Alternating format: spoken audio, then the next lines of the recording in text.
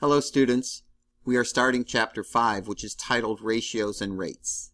This movie contains all of the vocabulary and key terms that you will need for chapter 5. You know what to do.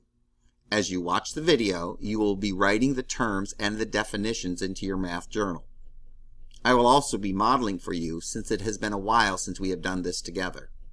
What is different this time is that you will be writing all of the terms from the chapter, which means that all of them will not go on the same page of your math notebook.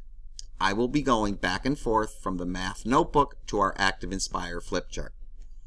Okay, ready to begin?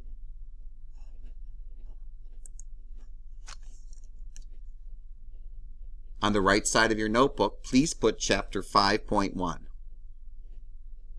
The first word is ratio. A ratio is a comparison of two quantities.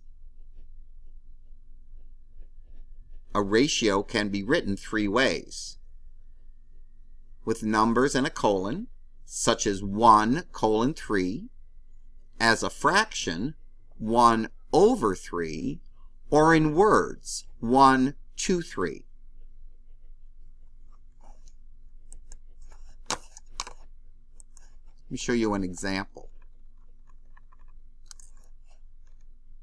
2 red crayons to 6 blue crayons.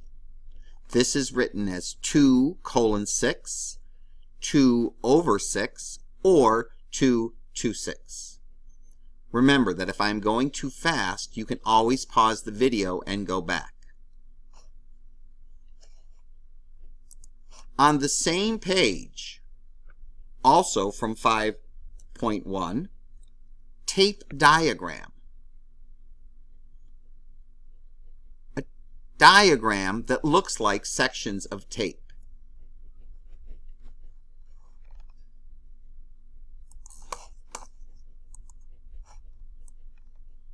It shows the relationship between two quantities. We will work with these in section 5.1 in your record and practice journals.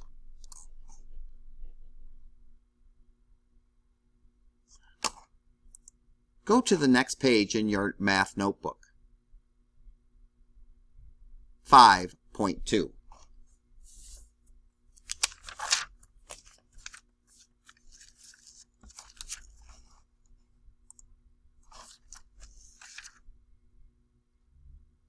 Equivalent ratios are two ratios that describe the same relationship.